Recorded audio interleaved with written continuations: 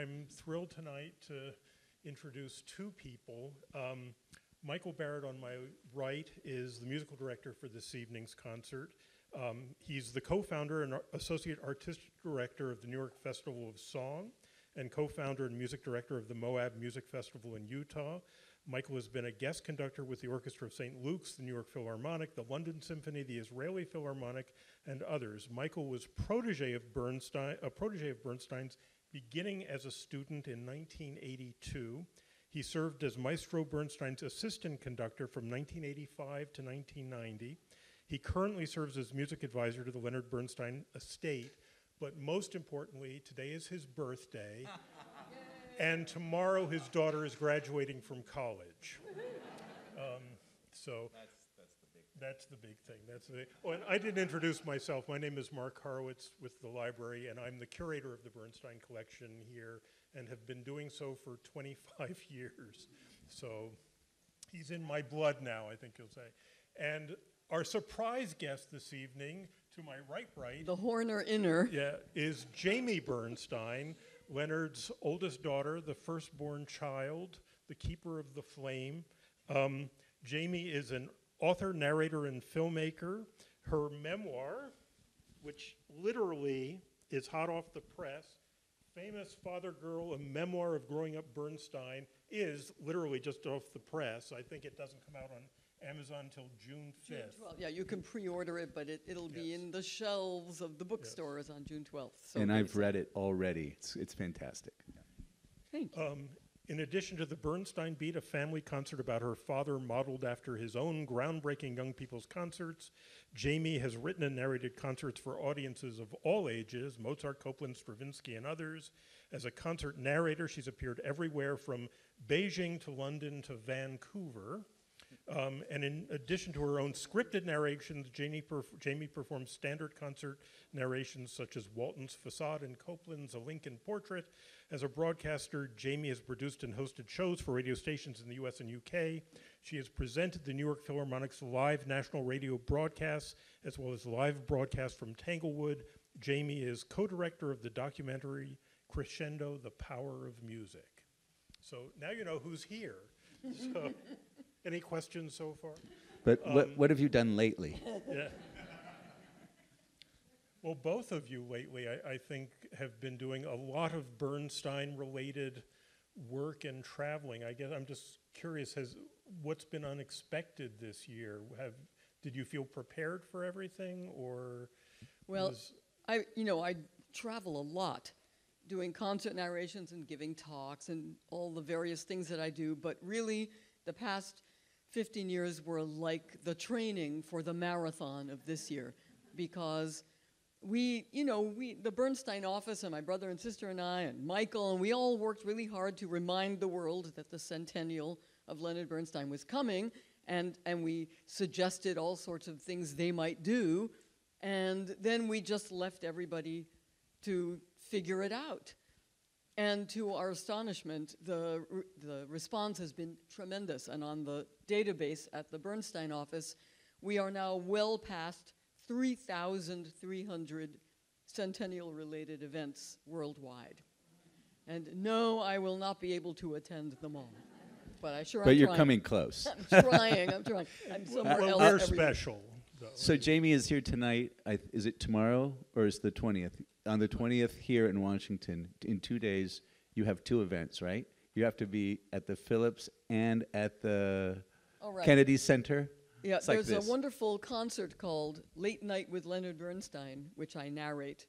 And it's two pianists, Michael Boriskin and John Musto, and a wonderful soprano, Amy Burton. And then it purports to be a sort of guided tour inside my father's insomniac brain.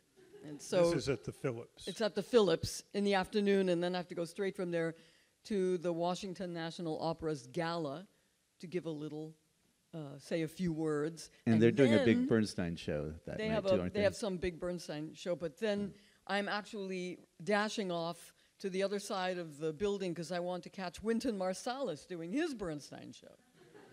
And you can't squeeze in Candide, which is playing right now at the opera too? I was going to, but I think I have a rehearsal. But no matter how many things I do, I'm always missing something terrific.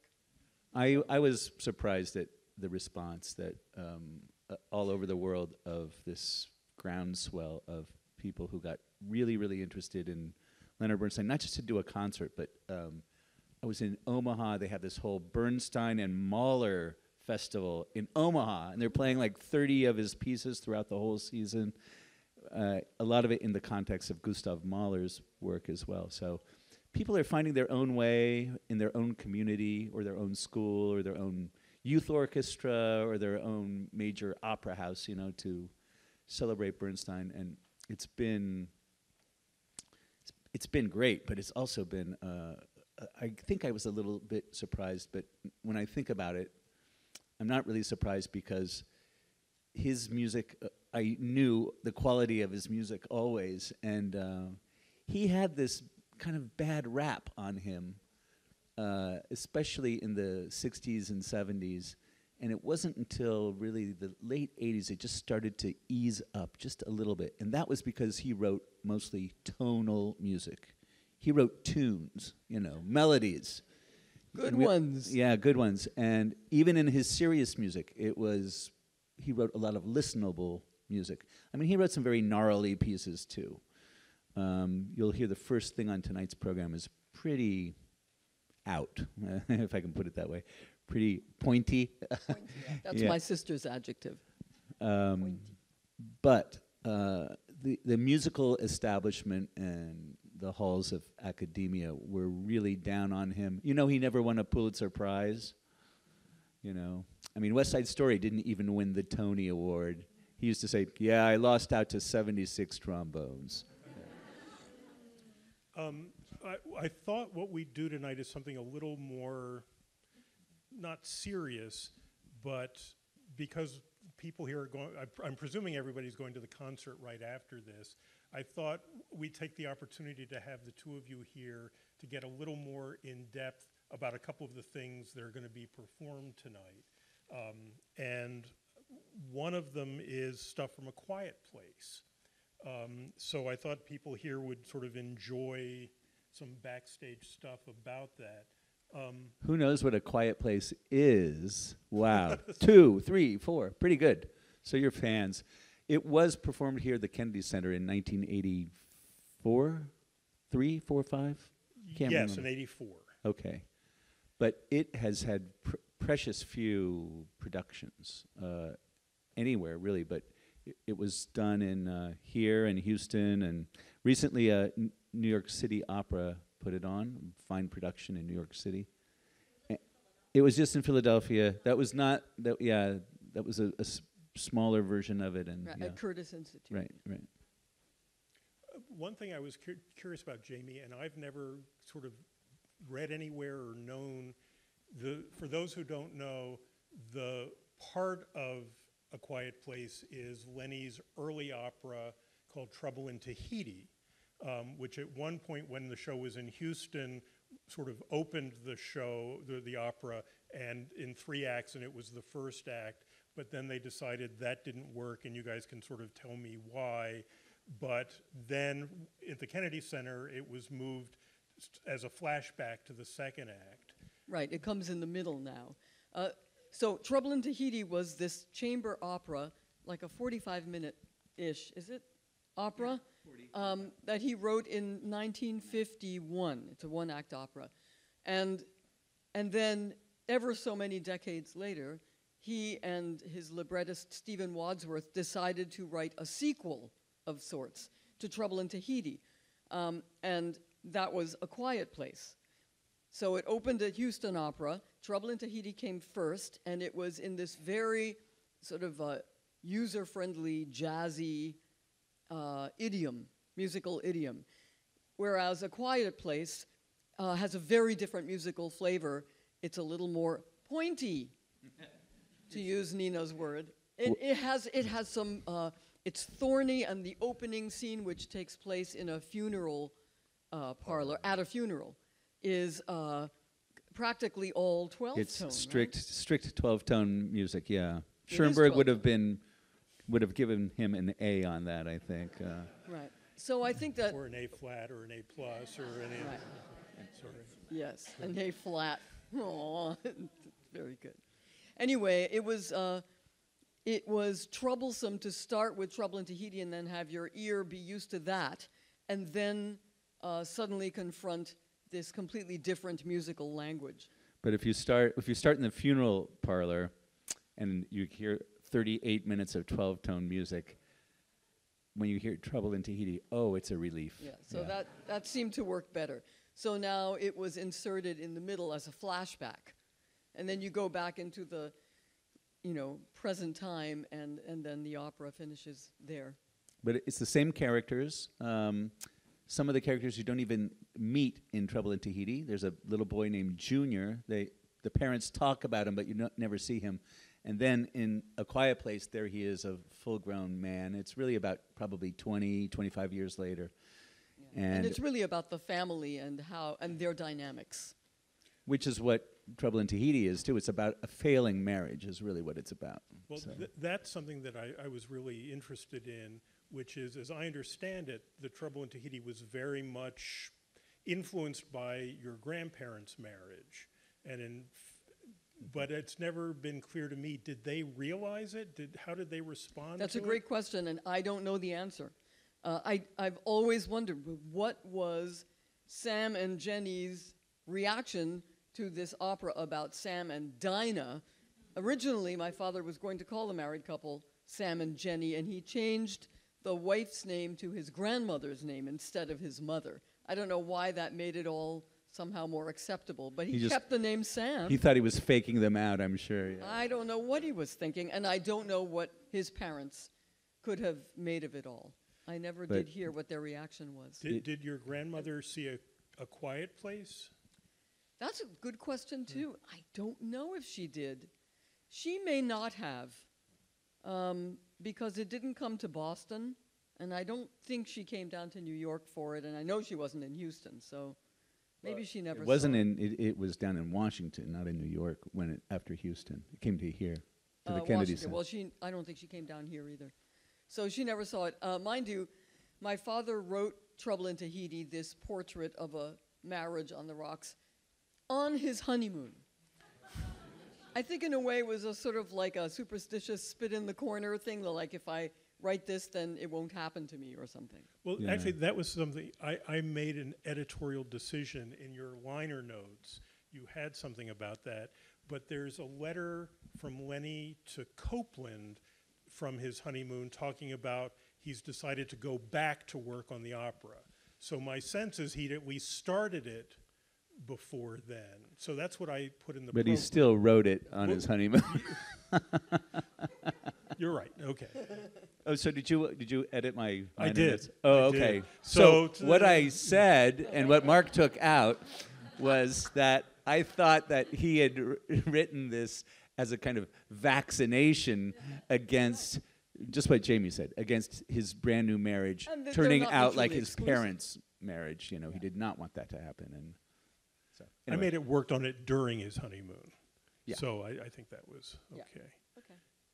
Okay. And then you worked with Lenny on A Quiet Place when he took it to Vienna and recorded it. Right. And can you talk a little bit about the evolution there? You said something to me about there were how many edits that he...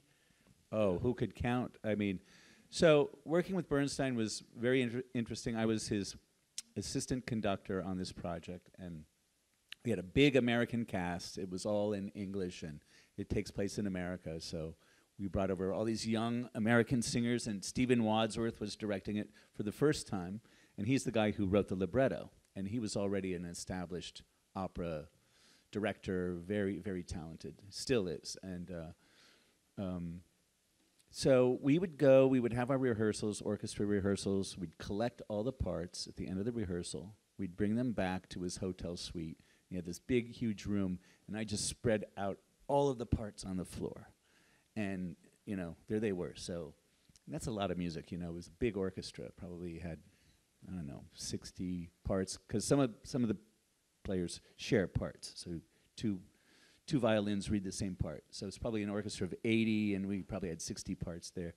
So I have a list of what I would be taking notes on all day, and he'd go, oh, fix that, and oh, this isn't right, and that should be a piano, not a mezzo piano, and just markings, and then this chord isn't right, we have to find that. We're finding note mistakes from copyists and things like that. So we'd have this big long list, and we'd go through, I'd do them one by one, and he'd call them out, and I'd be running around and with an eraser and a pen or a pencil, and just making sure that the parts were marked clearly. It might be a new phrase marking. It might be a dynamic because the balance wasn't right with the singers.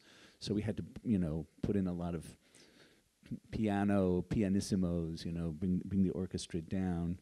Things like that just help a conductor so you don't have to stop all the time and tell your players what you want. Even though you're showing them with your hands and your body, it's reinforcing if it's in the music. So, and he was a stickler for that. He always marked his parts very, very clearly. I sort of more of a musical theater guy, and that's my area of expertise. And in my experience, a lot of musicals, when they're being written, a lot of thought is being put into who the performers are going to be, and things often tend to be written for somebody's voice or something like that. And with the stuff in the collection with West Side Story, there's a lot of letters from your father to your mother complaining that they're forcing him to make changes and cuts, and they're taking Tony's high C away from him and stuff like that. But do you have a sense with A Quiet Place, was everything set in his mind, or were things affected or influenced by the performers themselves and who was cast? Did he write any of the pieces for specific performers? I don't think in A Quiet Place, because the casts were changing all the time. And like I said, they're cast with young Americans, a lot of 20 and 30-somethings. There was young Kurt Ullman and Peter Cazares and John Brandstetter, people like that. Wendy White, oh yeah, I remember all these people. But Sherry Greenawald, yeah. A lot of beautiful singers, but Americans are so versatile, and even more so now in terms of their musical training and in terms of our musical culture in America is so broad. And young people now, this cast you're going to hear tonight, I could put them in practically any kind of music, and in 3 or 4 days they would just knock it out of the park. They know how to do practically anything stylistically. You just have to get them going, and then they start to get it. You'll hear them sing in 5 or 6 different kinds of musical styles tonight, from real opera to pop tunes, and jazz and blues and stuff like that. So, the few singers I can think of that Lenny really had in his mind, though, were Jenny Turrell, who was at the beginning of his career and who premiered most of his early compositions, like the Jeremiah Symphony and I Hate Music, and she was one of the great sopranos in the 1940s and 50s and 60s, American. And he even wrote in his last piece arias and barcarolles. There's an F sharp that the singer has to kind of float a certain way. It's supposed to be soft and gentle. And he just writes over this one note, Jenny Turrell. Like, do it like that. The other one he really loved toward the end of his career was Christa Ludwig, of course. But he worked with so many great singers. And early in his career, he got to work with Maria Callas. But they never recorded because he said, well, we had different recording companies, and they wouldn't let us. That's a loss. Yeah. It is. Also on the program tonight are several things from 1600 Pennsylvania Avenue, which was something of a tragic situation. And I'm curious, you were there, Jamie, and do you remember what it was like out of town, backstage, the rewriting, changing? Do you want to remember? Well, truly, I have blocked out most of my memories. What little I remembered, I put in my book. But it was just to recap.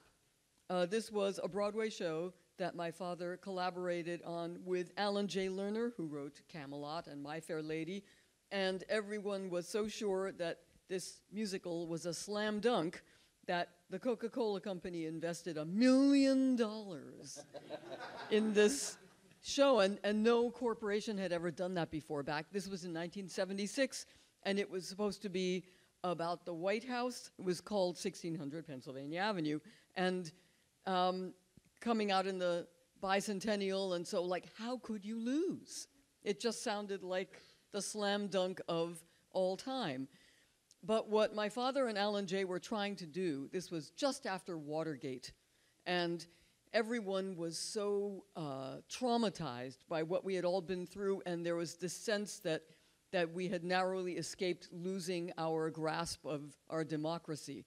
And so my father and Alan J. Lerner really wanted to present a work that would express that very sensibility. And so they devised this metaphor that the White House was the metaphor for the democracy, and it was a kind of history of the White House and the United States, or at least the first 100 years, as seen through the successive presidents and their wives, and this African-American family of servants who lived downstairs. It was like upstairs, downstairs in the White House.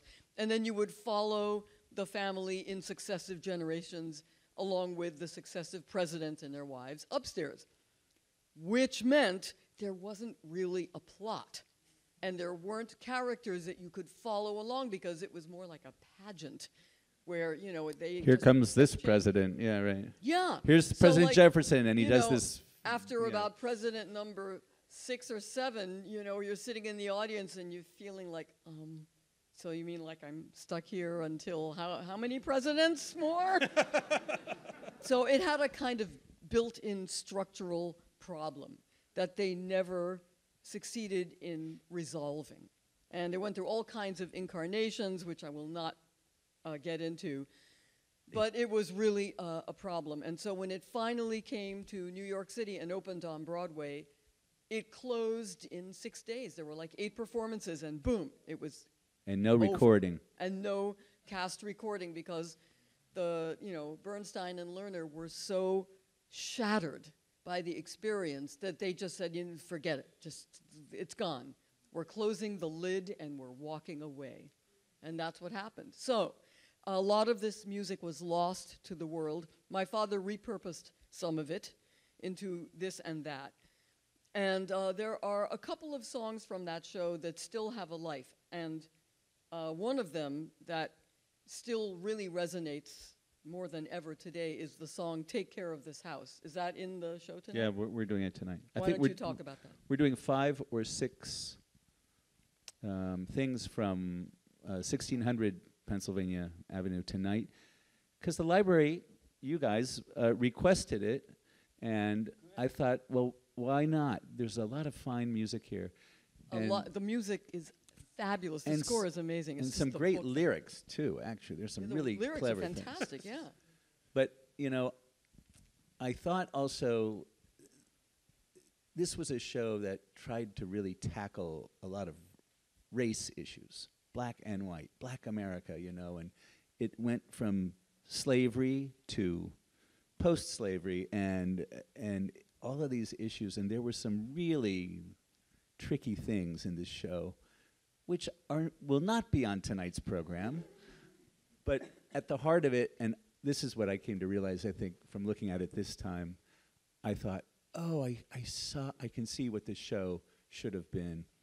The focus, because everything that's shown to you about the black family, the servants at the White House, is kind of through the lens of the first ladies and the presidents, Or early on, there's even an incredibly brilliant scene of British Admiralty occupying the White House when the British actually burned the White House, partially anyway, except it started to rain. They must have done it in May.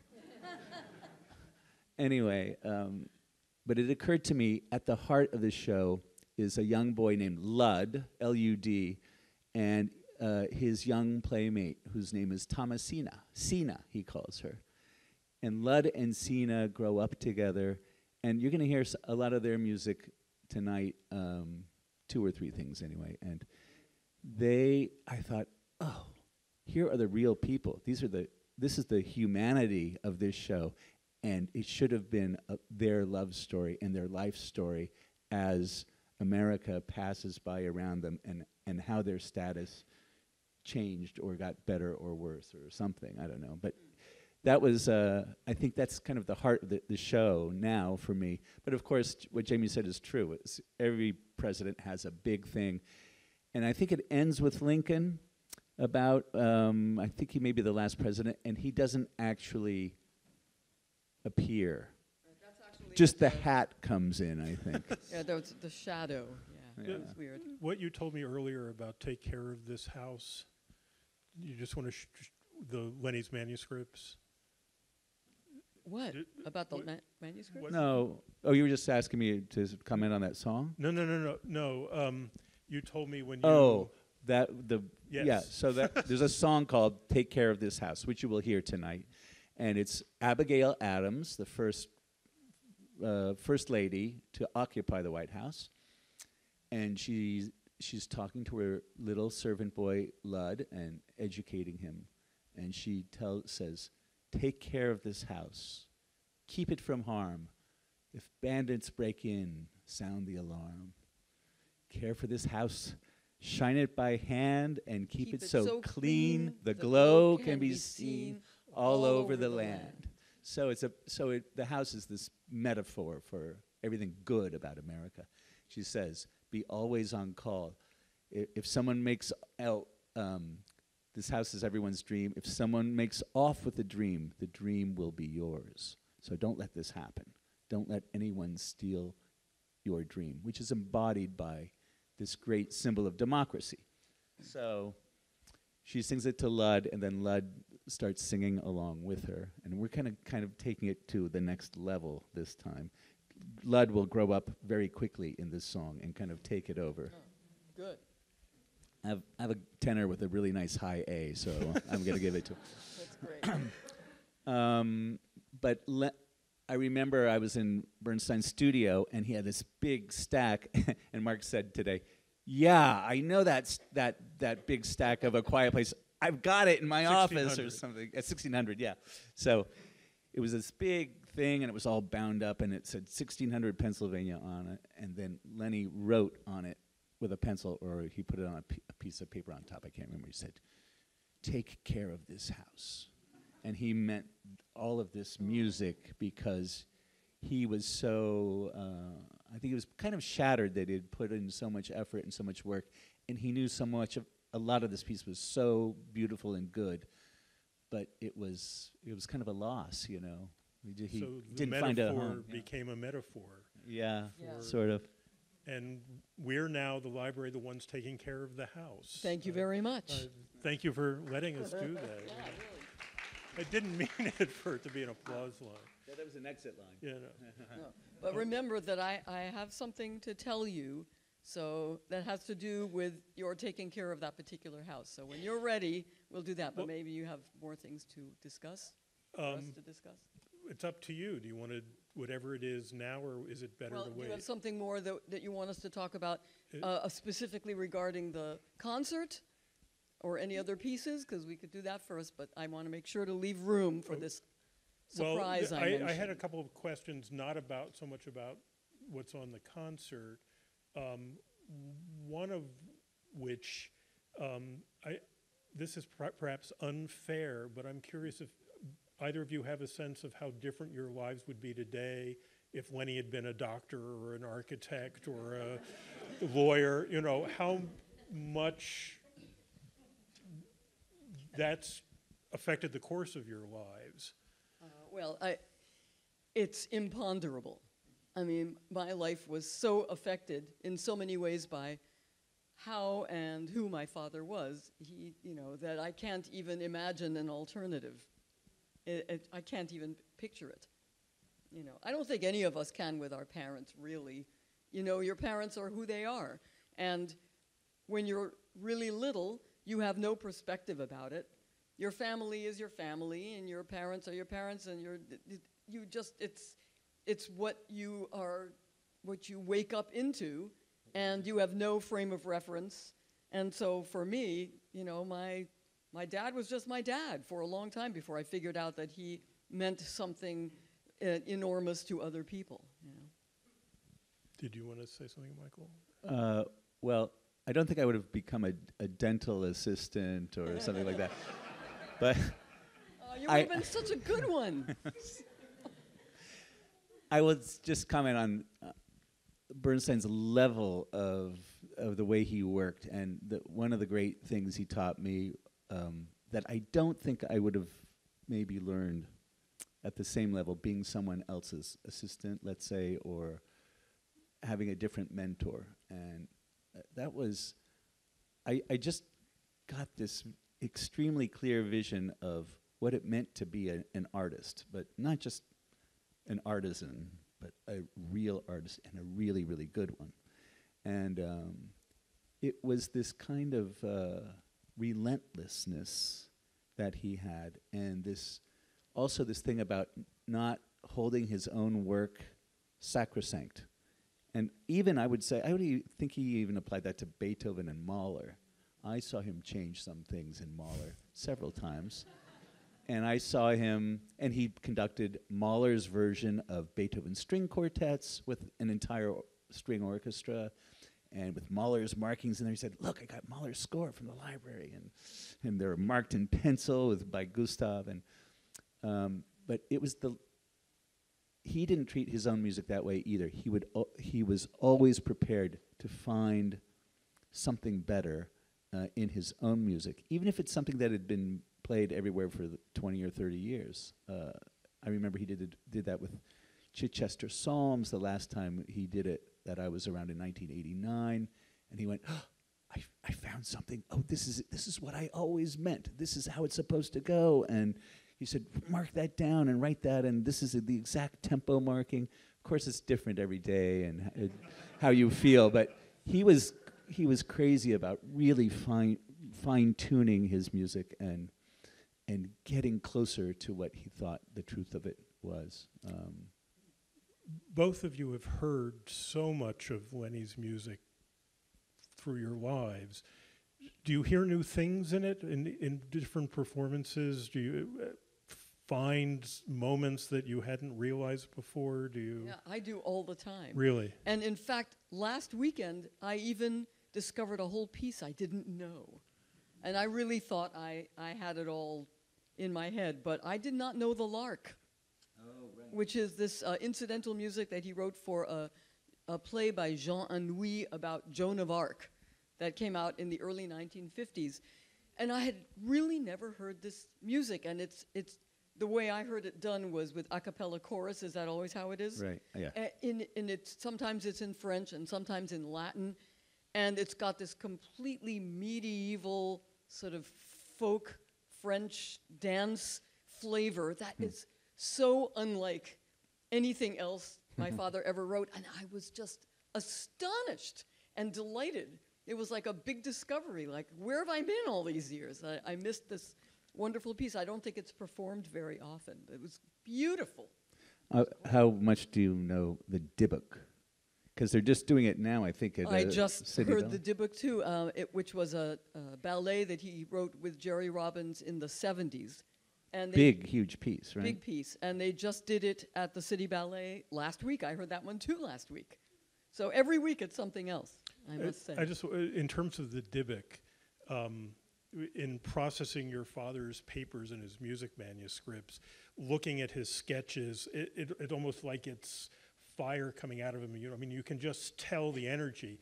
But the most fascinating sketches I saw were for the Dybbuk, because he's clearly trying to use the Kabbalah and to sort of form and the things. And everything, right? So there's all these things I've never seen in any of other of his manuscripts. I wish somebody would write a dissertation on it. So if there's anybody here looking for a dissertation topic. So I will now let you do whatever it is you want to do, and then we'll take some questions, and then you'll great. get to enjoy This will the just take a minute or two. So first of all, there are no words to describe the gratitude that not just my family feels, but musicians like Michael and so many others feel about what Mark does with the Bernstein archives, it's a marvel. And I'm so glad that we decided to bring that gigantic archive here to the Library of Congress, because it cannot possibly have been taken care of more beautifully and thoughtfully and creatively. So thanks a lot. And for my book, there's just no way I could have gotten myself through writing this book without the help of Mark and everyone at the library. So anyway, 2 weeks ago, Mark and I found ourselves in Baltimore with Marin Alsop and the Baltimore Symphony, where we participated in this concert that was moderated by Scott Simon of NPR, right? Yes. And we had a great time talking about the Bernstein music and all of that. And I didn't get a chance to go out into the lobby where Mark told me that he had posted a letter that I had written to my father when I was very young, in which apparently I corrected him because he had evidently claimed that Baltimore was the capital of Maryland. And so the letter that I wrote says, and I called him Renard, and I'm not sure what that joke was. Might have been racist. Renard the Fox. Yes, right. And here it says, I miss you so much, I don't know what I'm going to do with myself. You know, and then, you know, you remember, sorry, got to get the glasses out, and it's very faint. But anyway, I just wanted to tell you what I wrote. Do you know what? If you remember, you wrote on the other side of your letter, you wrote the capital of the states you were in. Well, it seems you wrote down the wrong capital for Maryland. You wrote Baltimore, and the real capital is in Annapolis. So, okay. So, Mark, I wanted you to know that for a few years now, I have had the letter that my father wrote in which he said the wrong capital of Maryland. You kept it back? I kept it because it's so fantastic. I couldn't bear to hand it over, but I'm going to give it to you now because it's the one that talks to that one. So look, it's written on the Georgian Towers Motor Hotel stationery in Vancouver. And it says, Dearest Littles, it's written to me and my brother Alexander. Imagine I've been in 4 state capitals already and given concerts in all of them. The capitals of Maryland, Virginia, North Carolina, and South Carolina. Can you remember what they are? Answers on back, upside down. Right? That's so my dad, like, he was always teaching, always teaching, right? But he was wrong. So for me, this is just the most delightful thing in the whole wide world. So, and anyway, and then the other thing he does in here, which is so adorable, he writes, also, I've just seen the Flintstones here in my hotel room, and they were marvelous tonight. Did you see them? I hope it was the same one about the crazy jazz and Hot Lips and Fred singing when the Saints go marching in. I thought it was wonderful, and I can't get that tune out of my head, and then he draws a staff, and he writes, da-da-da, da-da-da, which is the original theme song of the Flintstones, before the one with the words, Flintstones meets the Flintstones. There was another one before that, and this is it. So all of this is in this fantastic letter, and now I'm giving it to you, Mark. Okay. 400,001. Exactly. Well, and the great thing about the collection, or one of the things is, I knew we were going to Baltimore and do this display, and I knew you were going to be there. So the trick was to find something that related to you and Baltimore. And bingo. And the Bernstein Collection, anything you want, there it is. There it is. So thank you. So now I'm going to let you guys ask questions. We have, I don't know, about 15 minutes or so, and take advantage. Yes. They're bringing around a microphone so that you get recorded. He's a good trainer. He trains us to use the microphone. I'm delighted to be sharing this evening with you all. I was in the Young People's Orchestras inspired by your father, to the extent that when I used to play recitals, I would give a little talk before each piece. Good for you. That's what he would do. You nowadays, that's what all the young musicians do.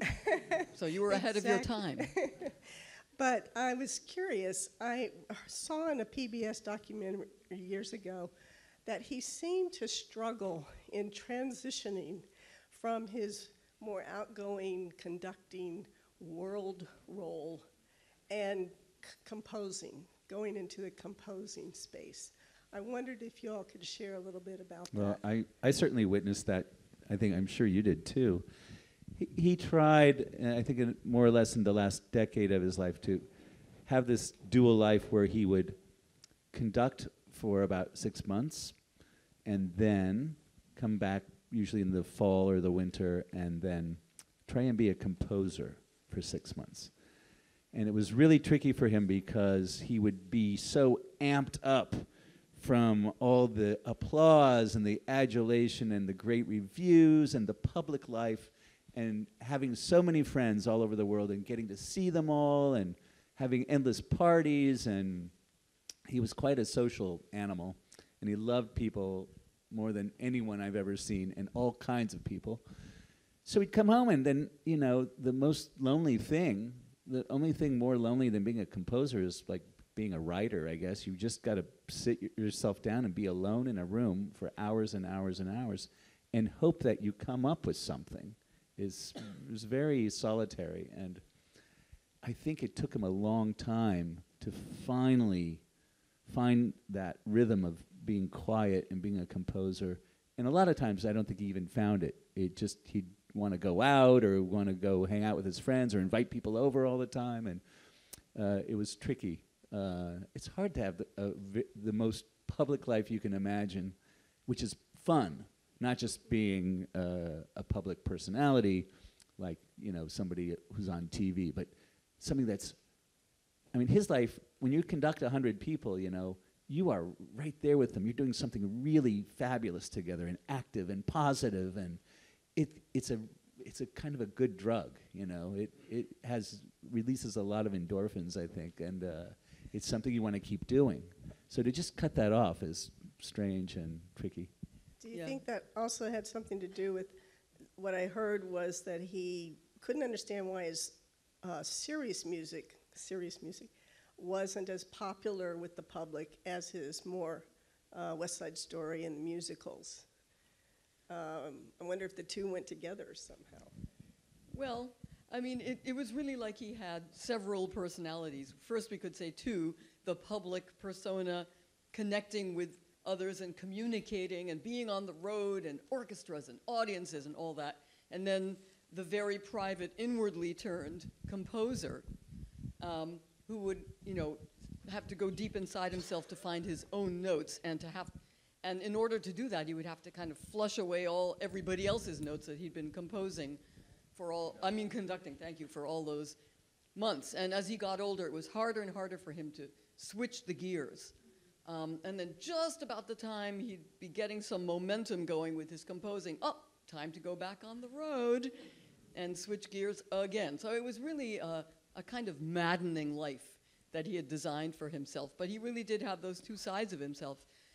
In terms of his own music, the whole problem with this so-called serious music thing is, as we were discussing before, you could not be taken seriously as a serious composer if you wrote melodies. So by actively choosing to write melodies, my father consciously, disqualified himself from being included in that pantheon, and therefore would never get something like a Pulitzer Prize. And in the halls of musical academe, he was not considered a worthy composer.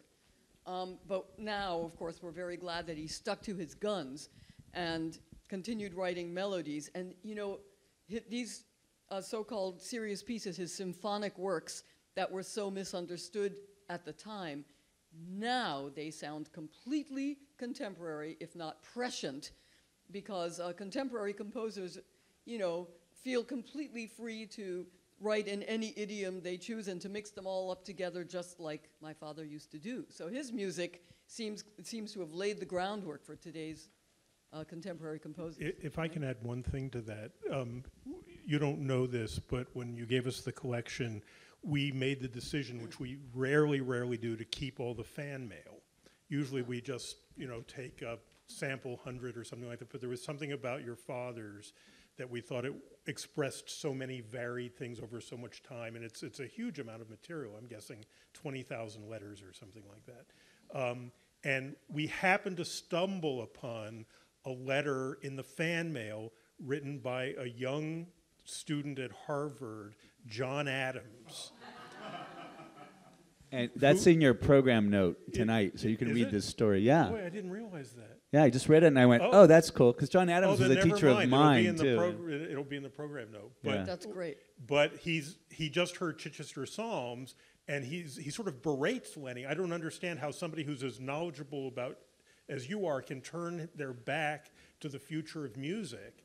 And what's great is on the back of the letter, Lenny writes his response for Helen Coates to type up, his secretary, and it is the most thoughtful, sweet, caring response, and basically says, I can only write what comes from my heart, but he phrases it better than that. Wow. And then a year later in the fan mail, or 2 years later, there's another letter from John Adams telling Lenny how that letter changed his life. So, wow, and it opened him up to jazz and all those things. That's fantastic. So, that is yeah. collector's item stuff right there. Yeah. So anyway, next question. Yeah, sure. Somebody back there. Yes. Wait till they get you with the microphone. We have a couple of extras. Okay. Thank you very much. To the three of you, first of all, grateful. Thank you. Talk a moment about tritones and what we might hear tonight. Tritones. Yeah, we love tritones. Maria, that's a tritone. Or the anagram of that are the first three notes of West Side Story. Ba-da-dum, which all possibly came from the shofar blown on Yom Kippur. Boo. Right. I think that's what that is. Anything else you'd like to know about the tritone? Well, That covers about it. tonight's program, How many sure are there? There's going to be a few dozen tritones in there, I'm sure. I just want to say one thing about atonal music, though. We said earlier that A Quiet Place, that whole first act is, which you won't hear tonight, but it's in a funeral parlor, 12-tone music. So Bernstein told me a few times, he says, I can write really good 12-tone music. I can. He says, look at what I've done. So I like it to portray and to evoke death. I think it's very effective for that.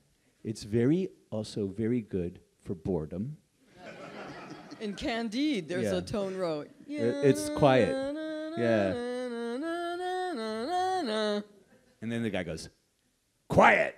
Right. And no one's made a peep. So, because they're bored out of their minds. No one's sitting there doing anything. It's hot, and so he uses 12-tone music. The other one is insomnia, which he was an expert at. Yeah. So there's in Quiet Place, Sam is saying, I wish I could sleep. Oh, I wish I could sleep. He can't sleep. And there's this tone row going underneath him, and it's like driving him crazy. Cool. I'll add two small pieces to things you've mentioned. I don't know if Mark's aware, but about 7 or 8 years ago, when John Adams was here at the library, it was a noontime session, and one of your colleagues, got that letter out, presented it to him, and he was properly contrite. So, properly contrite. He was, but they kind of made him face it. It was funny. And speaking of atonal or 12-tone music, I shared this actually last night at a post-concert Q&A at the National Symphony where they did the Barrett Violin Concerto. I heard your father give a brilliant analysis of that piece at Harvard in 1973. I mean, he unlocked the whole piece for me. So he really could do everything. It was one of the few 12-tone pieces he really loved and performed and recorded. So. Cool.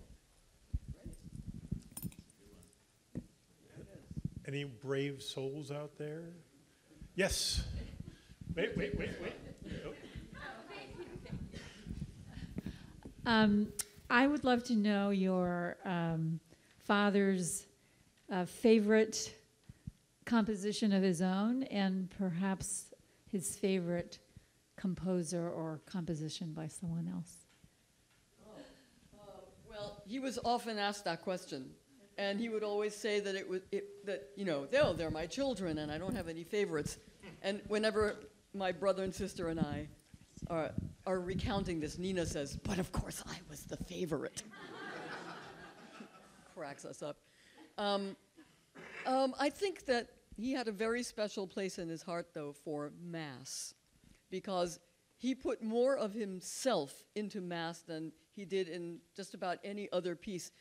It's so multifarious, just like he was, and it has so many different flavors and ingredients, just like him. So I think it has more authenticity in a way than any other piece he wrote, and as a result, I think he had a very special relationship to it, and that was why when it finally premiered and was met with mixed reviews, it really stung him because he was very vulnerable over that piece.